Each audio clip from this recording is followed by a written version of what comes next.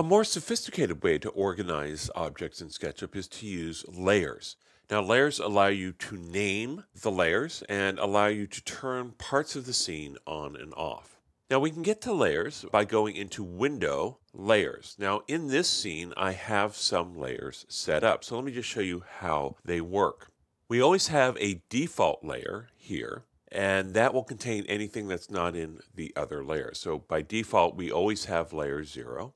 Now these layers are layers that I've created. So we have a layer for the plants. I can turn those on or off simply by clicking on this checkbox. We have a layer for the fence and one for the house. Now if I click a layer that is actually active, it will prompt me. You can't hide the current layer. The current layer is basically the one that has the radio button checked. So this is the current layer, this is the current layer. And the current layer is basically the layer into which we draw. So if I select layer 0 as the current layer, I can turn off everything. And again, I can just turn those back on if I want. Now, if we want to create our own layers, we can do that. All we have to do is hit the plus or minus signs. The plus allows me to create a layer. So let's say I wanted to add a new layer here, and let's just call this sidewalk. And into that, we can actually draw a sidewalk. So if I want to draw something in this layer, I have to make sure it's active by clicking on that button there. And let's go ahead and just draw a very simple sidewalk in front of this building.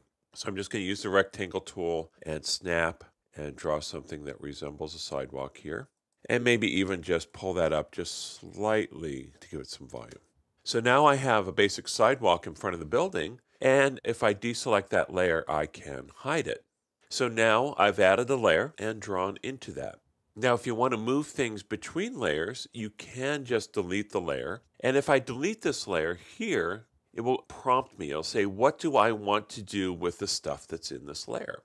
Do you want to move it to the default layer? Or do you want to move it to the current layer? Now, if I was selecting any other layer, it would move it to that. Or I can delete the contents. Well, I'm just going to let it go back to the default layer. And so now my sidewalk layer has disappeared, but my layer 0 is now there. And you can see that when I hide that layer, the sidewalk is there. So layers is a great way to organize complex scenes. I hope you can find ways to use it.